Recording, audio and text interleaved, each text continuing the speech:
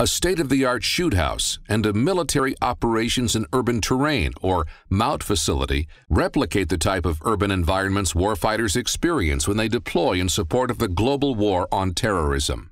At Maritime Interdiction Training Site, Navy, Marine, and Coast Guard teams can practice visit, board, search, and seizure scenarios in a merchant ship simulator that features a helicopter that hovers above the deck, simulating rotor wash, sound, and communications. Teams can board the ship via fast rope, caving ladder, or Jacob's ladder, and can saw or torch through hatches to enter realistic-looking ship spaces.